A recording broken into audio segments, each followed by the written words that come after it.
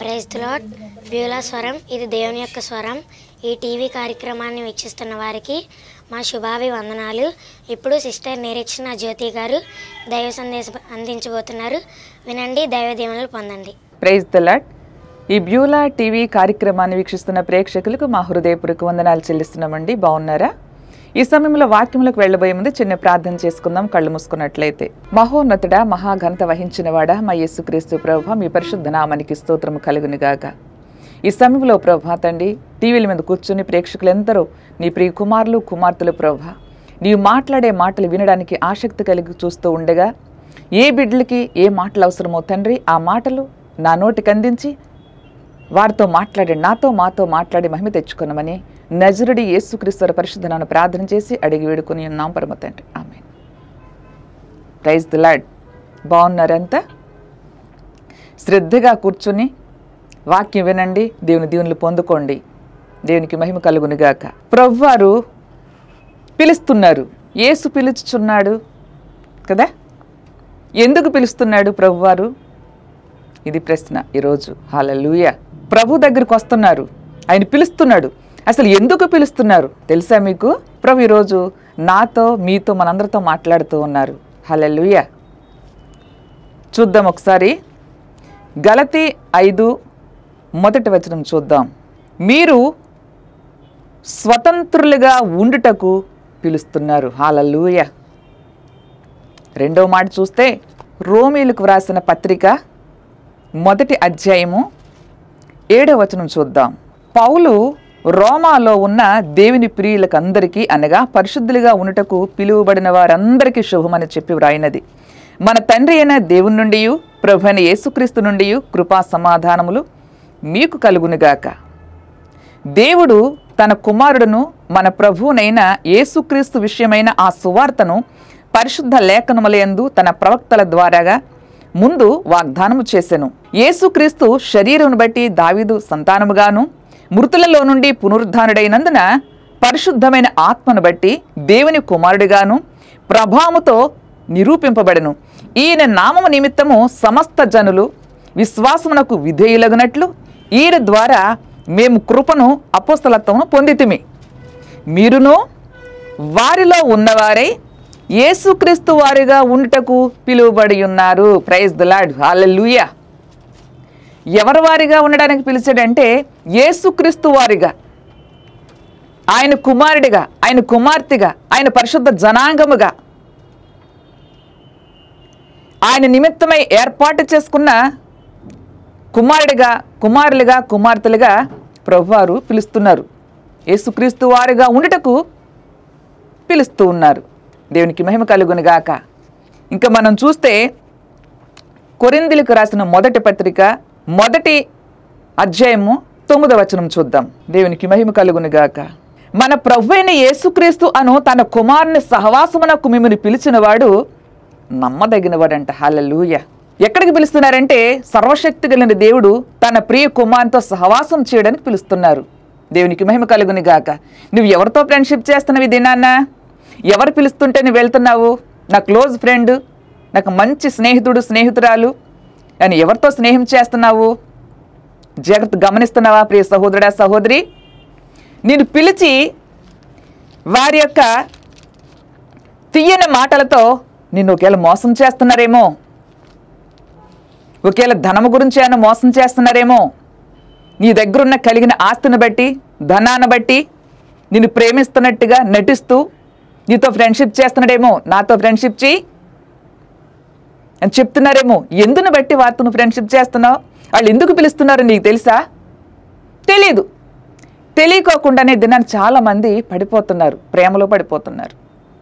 పిలిచడండి, ఎవరు నమ్మదగిన వాడు? అంతా మోసమే ఈ దినాన్న. ప్రేమలో కలుషితం ఉంది ఈ దినాన్న మనుషుల్లో, కానీ క్రీస్తు ప్రేమలో అయితే కలుషితం లేదు.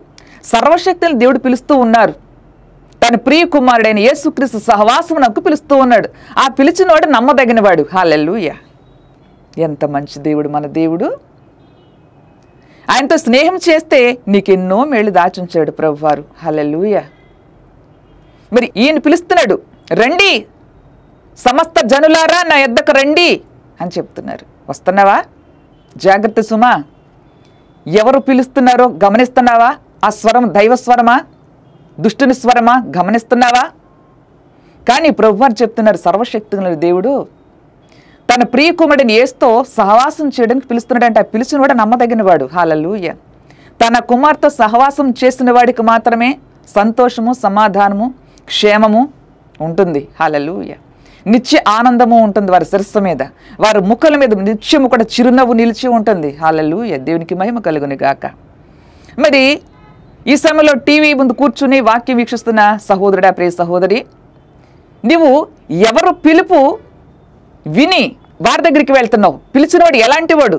వాడు దొంగేమో, కేలా దొంగతో సహవాసం చేస్తున్నావేమో, పీకల్లోతు మునిగే వరకు కూడా వాడు దొంగ నీకు తెలియకుండా మోసం చేసేస్తాడు. జాగ్రత్త సుమా. ఎందుకంటే నేను మోసపోయాను కాబట్టి చెప్తున్నా. నేను మోసపోవడం కాదు, కానీ వాడు మోసపోయాడు, పనికిమాలినాడు. నేనైతే క్రీస్తు ప్రేమను మాత్రమే అందించేశాను. హల్లెలూయా. మాకు కూడా పిలిచేవారు, నేను తొందరగా అసలు ఎవరిని నమ్మను గాక నమ్మను, నా ప్రభువును తప్ప. హల్లెలూయా. నా ఇంటి వారినే నేను నమ్మను, తెలుసా మీకు? ఎవరిని నమ్మను నేను. అలా చాలామంది పిలిచి వాళ్ళు అనుకుంటారు మన పిలిచేవాడు, అబ్బా నా మాటలు నమ్మేస్తారు ఈ సిస్టర్ గారు, ఈ బ్రదర్ గారు అని అనుకుంటారు. కానీ మనం నమ్మకూడదు కానీ పిలిచాడు వాడు అక్కడి కోసం పిలిచినప్పుడు మనం చేతనైతే హెల్ప్ చేయాలి, సహాయం చేయలే తప్ప వాళ్ళు మనం ఏం అనకూడదు. కానీ నిండా మునిగిపోయే విధంగా మనం నడుచుకోకూడదు. ఎవరితో ఎంతలో ఉండాలో అంతలోనే ఉండాలి. పిలిచారు కదా అని మరి ఇంట్లో నిర్లక్ష్యం చేసి ఇక వాళ్ళు లేకపోతే నేను బ్రతకలేను అనే విధంగా నువ్వు వెళ్ళిపోమాక. జాగ్రత్త. ఈ దినాన్న ఫ్రెండ్షిప్ చేస్తున్న వారు ఎందుకు చేస్తున్నారంటే నీ దగ్గర ఉన్న డబ్బుని కాజేయడానికి, నీ సౌందర్యాన్ని దోచుకోవడానికి, నేను ఉపయోగించుకుని విడిచిపెట్టడానికి. నిజమా కాదా? ఎస్, నిజం. నిన్ను చూస్తున్నప్పుడు అబ్బా చాలా అందంగా ఉన్నావు, నువ్వు లేకపోతే నేను బ్రతకలేనబ్బా, నేను చాలా ఇష్టపడుతున్నాను, ఏమి నేను మ్యారేజ్ చేసుకోవాలనుకుంటున్నాను అన్నప్పుడు ఇక నువ్వు భ్రమ పడిపోతాను. నేను పిలిచినవాడు నమ్మదగినడా? కాదు, మోసగాడు. జాగ్రత్త సుమా. పిలుస్తున్నాడు కదా ఈ అబ్బాయి చాలా మంచివాడు అని 2-3 రోజులు మంచి లాలన్న మాటలు చెప్పినప్పుడు ఆ మాటలో మోసపడిపోతున్నావా? మోసపామాక. దైవ చిత్తమా కాదా గ్రహించాలి ఫస్ట్. కుంటువాడైన గుడ్డువాడైనా ప్రభు ఏర్పాటు చేసి కళ్ళు మూసుకుని పెళ్లి చేసుకోవాలి. హల్లెలూయా. దేవునికి మహిమ కలుగును గాక. వారి రంగుని, రూపాన్ని, వాళ్ళ లాలన మాటలను బట్టి మోసపోమాక. హల్లెలూయా. కానీ ప్రభు గారు ఏర్పాటు చేసినప్పుడు వాడు ఎంత నల్లగా బండగా ఉన్నా హృదయం అంటే తెల్లగా ఉంటుందంట. దేవునికి మహిమ కలుగును గాక. హల్లెలూయా. అవునా కాదా? తెల్లటోళ్ళని అసలు నమ్మొద్దు అనిపిస్తుంది ఒక్కొక్కసారి నాకైతే. మీరు కూడా తెల్లగా ఉన్నారు కదా అంటే అది వేరే విషయము. ఎందుకంటే కల్మషం ఉండదు. ఈ రంగు ఉన్నవాళ్ళు ఏమి కాస్త ఏమైనా సౌందర్యంగా ఉంటే అది మోసమని అనుకోవాలి ఒక మాటలో. దాన్ని మరీ ఎక్కువగా మేకప్ చేస్తూ ఉంటారనమాట. ఎందుకంటే వారి యొక్క ఆ రూపాన్ని చూపించి లాలన చేసి ఉచ్చుల్లో వేసుకుని బిగించేస్తాడు వాడు సాతానుగాడు. అందుకని చాలా జాగ్రత్తగా ఉండాలి. పిలుస్తున్నవాడు ఎవరు? దైవస్వరమా, సాతానుగాడి స్వరమా గమనించాలన్నమాట. కానీ ఈ ప్రభువారు అయితే పిలుస్తున్నారన్నమాట. దేవుడు ఏమి తన కుమారుతో సహవాసం చేయడానికి పిలుస్తున్న దేవుడు అంట నమ్మదగిన వాడంట, నమ్మకస్తుడు. నువ్వు నమ్మినా నమ్మకపోయి నువ్వు మాట ఇచ్చి తప్పేస్తుంటావు కదా. నేను ఒక బ్రదర్కి ఒక మాట ఇచ్చే ప్రామిస్ చేసినాను, అది తప్పిపోయినందుకు చాలా సఫర్ అవుతున్నా నేను మనసులో అయితే. అబ్బా ప్రభువా నన్ను క్షమించు ప్రభువా అని. కానీ అదైతే చాలా పెద్ద గిఫ్ట్ లాగా అనిపిస్తుంది నా దృష్టిలో అయితే. మీకైతే చిన్నది అసలు ఏముందలే అంటారు మీరు, కానీ నా దృష్టిలో నా స్థితిని బట్టి అయితే అది చాలా ఎక్కువగా నేను ఘనపరుస్తున్నాను దాన్ని. దేవునికి మహిమ కలుగును గాక. కనుక మనం మాటిచ్చి తప్పిపోయే వాళ్ళగా ఉండకూడదు. కానీ కొన్ని పరిస్థితులు అలా చేస్తుంటాయి మనల్ని. కానీ మనమైతే మాటిస్తాం ప్రభువారికి. పిలిచినాడు కదా, లేకపోతే పక్కన ఒక బ్రదర్ ఉన్నారు పిలిచినారండి, ఈ వ్యాధి నుంచి, ఈ బాధ నుంచి, సమస్యల నుంచి విడిపించే నాదుడు లేనప్పుడు రండి అయ్యా సిస్టర్ గారు, బ్రదర్ గారు మీరు రండి, ప్రభు నమ్మండి, పాస్టర్ గారు ప్రార్థన చేస్తారు, మేము ప్రార్థన చేస్తాము అని చెప్పినప్పుడు నువ్వు మందిరానికి వెళ్ళి వాక్యం విని ప్రార్థన చేయించుకున్న తర్వాత, నేను స్వస్థపరిచిన తర్వాత, ప్రభువా నేను ముట్టి స్వస్థపరిచిన తర్వాత, నువ్వు బ్లెస్ అయిన తర్వాత ప్రభు విడిచిపెట్టేసేమో. పిలిచాడు, వచ్చావు, కానీ ఎందుకు వచ్చావు? ఆ పిలుపులో ఉన్న ఆ విలువ ఏంటో, ఆ శక్తి ఏంటో, ఆ ప్రేమ ఏంటో, ఆ విలువ తెలుస్తుందా నీకు? తెలవట్లా. చాలామంది ఆ క్రీస్తు ప్రభు వారిలో ఉన్న ఆ సామర్థ్యాన్ని, ఆ ప్రేమను ఏమాత్రము కూడా గ్రహింపు లేనివారుగా ఉంటూ అక్కర్లు తీర్చుకొని వెళ్ళిపోతున్నారు. కానీ నువ్వు వెళ్ళిపోతున్నావు, కానీ నమ్మక ద్రోహులుగా ఉంటూ మనుషులు జీవిస్తాము. కానీ ప్రభువారు మాట ఇచ్చి తప్పేందుకు ప్రభువారు చెప్తున్నారు ఒక మాట. సంఖ్యాకాండం 23:19 దేవుడు మాట ఇచ్చి తప్పేందుకు ఆయన నరుడు కాదు, మానవుడు కాదు. హల్లెలూయా.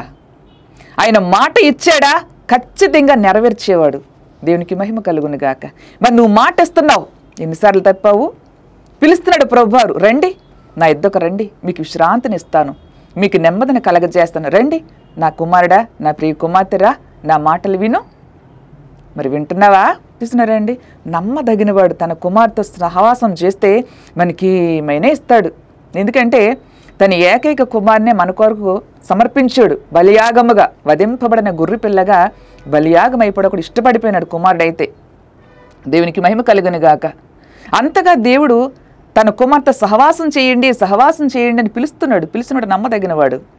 మరి నేనైతే ఆయన పిలుపుకి ఏమాత్రము కూడా పక్కన వాళ్ళని అడిగి, మా ఆయన గారిని అడిగితే చెప్తానండి, మా అత్త మామూలు అడిగి చెప్తా, మమ్మీ డాడీకి అడిగి చెప్తా అని అనలా.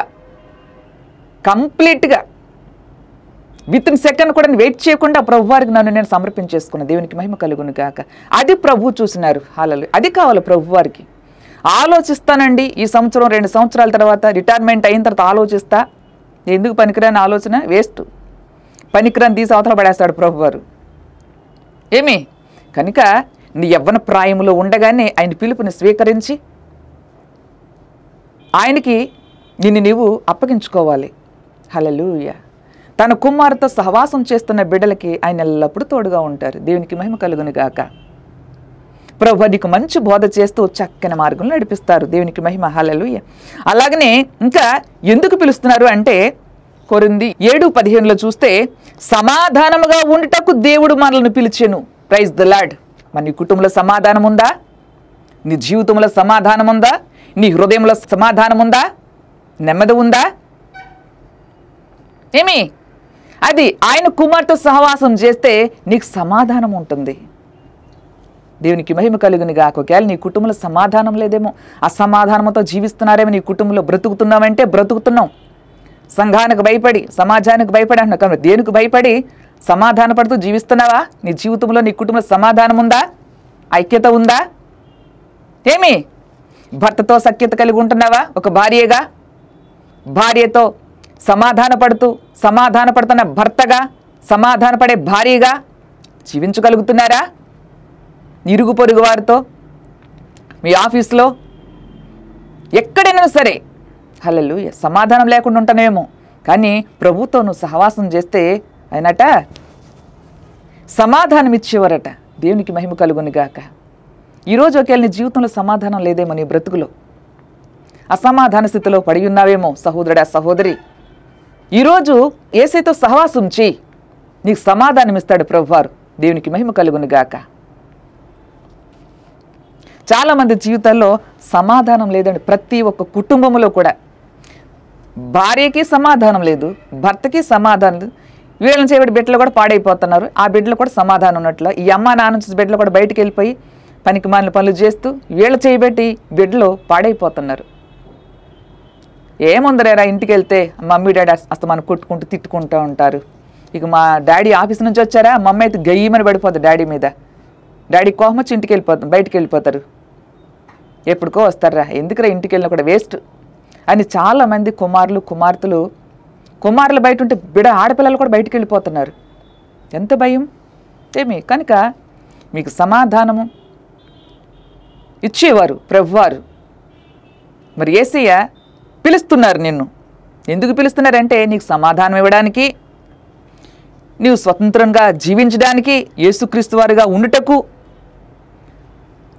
ఆ క్రీస్తుతో సహవాసం చేయడానికి ప్రభువారు పిలుస్తున్నారు. దేవునికి మహిమ కలుగునుగాక. అలాగే FC 4:4 చూస్తే శరీరం ఒక్కటే ఆత్మయు ఒక్కడే. ఆ ప్రకారమే మీ పిలుపు విషయమై ఒక్కటే నిరీక్షణ యందుండుటకు పిలువబడుతురి. హల్లెలూయా. ఒక్కటే మన నిరీక్షణ. హల్లెలూయా. ప్రభువారు నా కుటుంబంలో క్షేమం కలగజేస్తారు, సంతోషాన్ని ఇస్తారు, సమాధానం ఇస్తారు. నా కుటుంబాన్ని ప్రభు ఆశీర్వదిస్తారు, దీవిస్తారు. మేము అనేకులకు దీవెనకరంగా ఉంటాం, ఆశీర్వదకరంగా ఉంటాం.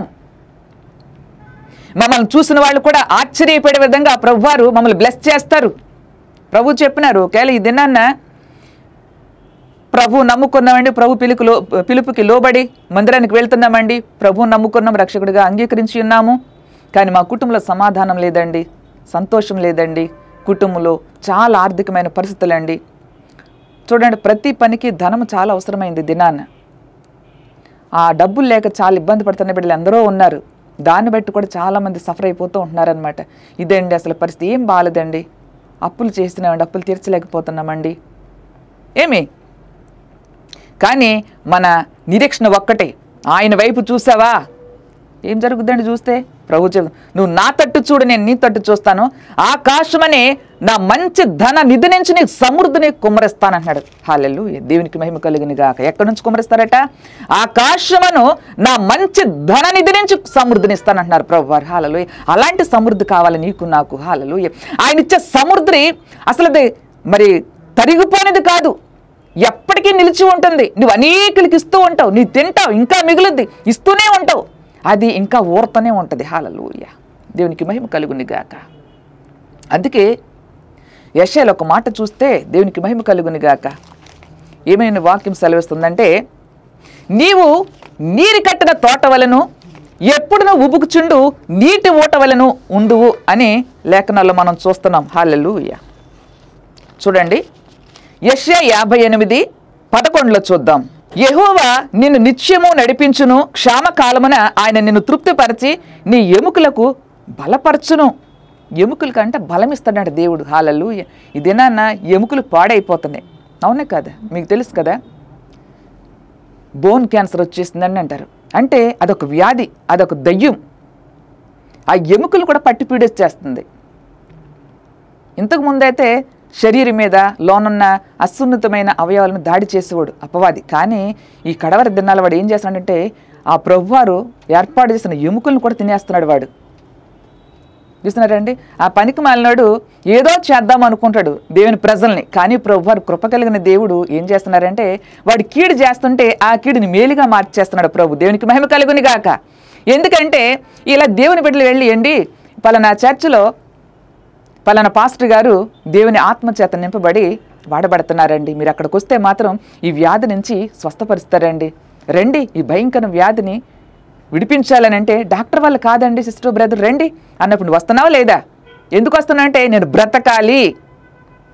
బ్రతకాలి అనే ఆశతో పరుగులు పెట్టి వస్తున్నావు తిన్నాను. దేవునికి మహిమ. ఆయన ప్రేమతోటే పిలుస్తున్నాడు తప్ప నిన్ను చంపే దేవుడు కాదు, నిన్ను బ్రతికించే దేవుడు. నీ ఎముకల్ని క్షీణింపజేసేవాడు సాతానుగాడు, నీ ఎముకల్ని బాగు చేసేవాడు ప్రభువైన యేసుక్రీస్తు. హల్లెలూయా. చూడండి, తండ్రి తన ఏకైక కుమారుని నీ కొరకు నా కొరకు పంపించడంటే ఆయన ఎంత కృప కలిగిన దేవుడు, ఎంత ప్రేమ కలిగిన దేవుడు. ఆయన ఏమి పాపం చేస్తున్నాడు? పాపం చేస్తుంది మనము. హల్లెలూయా. కానీ మన కొరకు శిక్ష భరించినారు. హల్లెలూయా. అలాంటి ప్రభుతో క్రీస్తు యేసును సహవాసం చేసినట్లయితే ఆయన నమ్మదగినవాడు. నీవు నేను నమ్మదగిన వారిగా ఉండినప్పటికీ కూడా ఆయన నమ్మదగినవాడు. ఆయన మాట ఇచ్చినంటే నెరవేర్చేవాడంట. హల్లెలూయా. మరి మాట ఇచ్చి తప్పనివాడు కావాలా, మాట ఇచ్చి తప్పేవాడు కావాలా? చూడండి, దినాన్ని ఎంతమంది పిలుస్తున్నారు, నేను వెళ్ళిపోతున్నావు. ఎంతమంది నీకు మాట ఇచ్చి ఉంటారు? మాట తప్పారా లేదా? తప్పారు. పరిశుద్ధ సేవకుల విషయంలో ఏమాత్రం భయం లేకుండా మాట ఇచ్చి తప్పేస్తున్నారు. కానీ ప్రభువారు చెప్తున్నారు కదా, నేను మాట ఇస్తే తప్పేందుకు, మానవుని కాదు అన్నారు. అలా ప్రభుతో కనుక క్రీస్తు యేసుతో నువ్వు సహవాసం చేసినట్లయితే నువ్వు ఎట్లా ఉంటావంటే, ఇది ఈ వాక్కు చూడండి ఒకసారి. క్షామకాలమున ఆయన నిన్ను తృప్తిపరచిన ఎముకలను బలపరచును, నీవు నీరు కట్టిన తోట వలెను ఎప్పుడు నువ్వు ఉబుకుచుండు నీటి ఊట వలెను ఉండెదవు. హల్లెలూయా. దేవునికి మహిమ కలుగును గాక. వాహ్, ఎంత గొప్ప దేవుడండి. ఎప్పుడు చూడండి, బావుల్లో వాటర్ ఉబికి వస్తూ ఉంటుంది. కనుక తన కుమారుని సహవాసంకు వచ్చిన వాళ్ళకి ఏమీ దరిద్రం అనేది ఉండదు. క్రీస్తుతో సహవాసం చేసినట్లయితే నీవెప్పుడు కూడా ఎట్లా ఉంటావట? నీరు కట్టిన తోట. నీరు కట్టిన తోట కాయలు కాస్తుందా లేదా? ఫలాలు ఇస్తుందా ఇవ్వదా? విస్తారమైన ఫలాలు ఫలిస్తుంది ఆ తోట, ఆ చెట్లు. హల్లెలూయా. ఎప్పుడు నువ్వు ఉబుకుచుండు నీటి ఊట వలె ఉంటావంట. దేవునికి మహిమ కలుగును గాక. ఎవరుంటారంటే నేను సేవించి, నేను వెంబడించి, ఆ రోషము కలిగిన దేవుని గనక నువ్వు ఆశ్రయించి ఆయనతో సహవాసం చేసినట్లయితే మాత్రమే నీవు నీరు కట్టిన తోట వలె ఉంటావు. ఎప్పుడు నువ్వు ఉబుకు చూడు నీటి ఊట వలె ఉంటావు. హల్లెలూయా. గ్లోరీ, మహిమ కలుగును గాక. నీ చెట్టు ఎండిపోదు, పచ్చగా ఉంటుందట. హల్లెలూయా. దేవునికి మహిమ కలుగును గాక. యథార్థముగా, పరిశుద్ధముగా ఆయన పిలుపుకి లోబడి ఎవరైతే క్రీస్తు సహవాసం చేస్తారో వారి జీవితాలు ఎప్పుడు పచ్చగా ఉంటాయి. ఫలిస్తారు, వాళ్ళు శ్రేష్టమైన ఫలాలు ఫలిస్తారు. పనికిమాలిన ఫలాలు ఫలించరు కానీ శ్రేష్టమైన ఫలాలు. హల్లెలూయా. ఆ పిలుపులో ఉన్న శక్తిని నువ్వు ఆశ్రయించావా? ఎంత మహిమా ప్రభావంతో కూడా నీ పిలుపది. దేవునికి మహిమ కలుగును గాక. నన్ను అలా ప్రభువారు పిలిచినారు. ఆయన రూపం తెలియదు, ఏం తెలియదు, కానీ ఆ లెటర్స్ అన్నీ కూడా నాకు చూపిస్తున్నారు కనుల ముందు. ప్రభువారి వాక్యాలు నా కళ్ళ ముందు చూపిస్తున్నప్పుడు అంతే నా హృదయం దోచేసుకున్నాడు నా తండ్రి. హల్లెలూయా. ఒకప్పుడు సాతానికి లవ్వరు నేనైతే. హల్లెలూయా. వాడంటే పడి చచ్చిద్దాను నేను, వాడు కూడా పడి చచ్చిపోయాడు నేనంటే. కానీ ప్రభువారితో సహవాసం చేతి ఇంకెట్లా ఉంటుంది చూడు నిరీక్షణ అని ప్రభువారు ఎప్పుడైతే నన్ను ఆకర్షించాడో, ఆయన పిలుపులో ఉన్న ఆకర్షణ. హల్లెలూయా. చూసినారండి, అసలు ఆయన పిలుపుకి నువ్వు ఎట్లా అట్రాక్షన్ అవుతున్నావు. గ్లోరీ. హల్లెలూయా. ఆయన ఆత్మతోని ఆత్మ పెనవేసుకుని ఉండాలి. ఆయన మనసుతోని మనసు మమేకమైపోయి ఉండాలంట. హల్లెలూయా. జీవమగలిగిన తండ్రి. హల్లెలూయా. అలాగే ఎప్పుడైతే దేవుని ఆత్మతోని ఆత్మ పెనవేసుకుని ఉంటుందో అప్పుడు మాత్రమే నీవు నీరు కట్టిన తోట వలెను, ఎప్పుడు నువ్వు ఉబుకు చూడు నీటి ఊట వలెను ఉండేదువు అని ప్రభువాక్యం సెలవిస్తున్నారు. హల్లెలూయా. మరి ఈ రోజు గనక నువ్వు ప్రభుతో సహవాసం చేయాలని ఇష్టపడినట్లయితే సంపూర్ణముగా ఆయన పిలుపుకి నువ్వు సరెండర్ అయిపో. నేను పిలిచినట్టు నరుడు కాదు, జాగ్రత్త సుమా. ఆ పక్కన వాళ్ళు ఈ పక్కన వాళ్ళు కదా పిలిచేది, పైనుండి ప్రభువారు పిలుస్తున్నారు. నా కుమారుడా, నువ్వు నా తట్టు చూడు, నా పిలుపుకు లోబడు, నీ సమస్యల నుంచి విడిపించేవాడు నేనే. నీవు నా తట్టు చూస్తేనే, నన్ను నీ స్వకీయ రక్షకుడిగా అంగీకరిస్తేనే నువ్వు ఫలిస్తావు, ఆత్మీయంగా ఫలిస్తావు, అభివృద్ధి అందుతావు, శారీరకంగా బలం పొందుకుంటావు. ఆరోగ్యాన్నిచ్చే దేవుడు, నీ కుటుంబంలో సమాధానం ఇచ్చే దేవుడు, సంతోషాన్ని ఇచ్చే దేవుడు. హల్లెలూయా. ఆ పిలుపుకి లోబడాలి. లోబడే మనసుందా నీకు? ఎందుకు లోబడుతున్నావో తెలుసా? చాలామంది మేము ప్రభు నమ్మునామండి, ప్రభుకి చాలు ఏం లోబడ నీ మొహం వాళ్ళు చెప్పే మాటలకు పెట్టి ఇలాగే మాట్లాడతాం. మరి నాకు అట్లనే వస్తాయి మాటలు, ఎందుకంటే చదువు రాని వాళ్ళం కదా, మీరు గొప్ప గొప్ప చదువు చదివిన వాళ్ళు. హల్లెలూయా. ఎందుకంటే నువ్వు ఆయన పిలుపుకి లోబడినట్లయితే ఆయన మాట వింటావు. ఆయన ఏం చెప్తున్నారు బహు జాగ్రత్త కలిగి నీ చెవి యొగ్గి ఆలకించాలి. ప్రభువారు మాట్లాడుతూ ఉన్నప్పుడు నేనైతే ఆయన స్వరాన్ని వినడానికి చెవి యొగ్గి వింటూ ఉండేదాన్ని. ఆయన మాట్లాడుతుంటే నా చెవుల్లో రీసౌండ్ వచ్చేసింది, మారు మ్రోగిపోయేది మాట్లాడుతుంటే నా తండ్రి. హల్లెలూయా. ప్రేమ కలిగిన దేవుడు, ఆయన ప్రేమతోటే పిలిచారు. నీ దగ్గర దోచుకోవడానికి పిలుస్తున్నాడా ప్రభు? నీకు ఇవ్వడానికి పిలుస్తున్నారు. అయ్యో పిచ్చి తల్లి, నిన్నేది ఆశించట్లా ప్రభువారు. నీ బంగారం ఇమ్మంట్లా, నీ వెండిని ఇమ్మంట్లా, నీ పొలాన్ని ఆస్తిని ఇవ్వమంట్లా. ఇచ్చేస్తావేంటి? ఇచ్చేస్తానండి నన్ను అడిగితే అంటారు చాలా. ఏమిస్తాను ఏమో, ఏమి ఇవ్వలేవు, మాటల వరకే. నీ దగ్గర ఎంతో ఉంది, లేదు లేదని ఇంకా ఏడుస్తూ ఉంటావు. నీ దగ్గర ఏదైతే ఉందో శ్రేష్టమైంది, పనికి మళ్ళీ ఇవ్వకూడదు ప్రభు పిలిచినప్పుడు. అబ్బా ప్రభా, నీ పిలుపుకి లోబడి, నీ పిలుపులు ఎంత మాధుర్యం ఉందో ప్రభా, నీ మాట వింటుంటే ఏదో అయిపోతుంది నా హృదయంలో ప్రభా. నిజమే, దేవునికి మహిమ కలుగును గాక. ఆయన మాట వింటుంటే ఇక మనకి దేని మీద మనస్సు ఉండదు. హల్లెలూయా. అసలు లోకం వైపే చూడలేము. అసలు నీకెంత బెస్ట్ ఫ్రెండ్ పిలిచినా కూడా వెళ్ళలేవు ఇంకా. ఎందుకంటే ఈ పిలుపు సామాన్యమైన పిలుపా? సర్వశక్తి కలిగిన దేవుని పిలుపు, పరిశుద్ధమైన పిలుపు ఇది, కల్మషము లేని పిలుపు. హల్లెలూయా. ఆ పరిశుద్ధాత్మ యొక్క స్వరమును విన్నట్లయితే ఇక ఆయనతో పెనవేసుకుని ఉంటావు నీ బ్రతికినంత కాలము కూడా. అంతే తప్ప మధ్యలో నేను వెళ్ళిపోతాను ప్రభువా, ఇది వచ్చింది, ఈ సమస్య ఆ బాధ వచ్చింది, ఇక నాకు వచ్చిన అయితే అసలు నిలబడవు. హల్లెలూయా. కానీ మీకు అలాంటి పరీక్ష రాకుండును గాక. ప్రభువారు ఆయన కృపలు మనం వర్ధిల్లు చేయలేం గాక.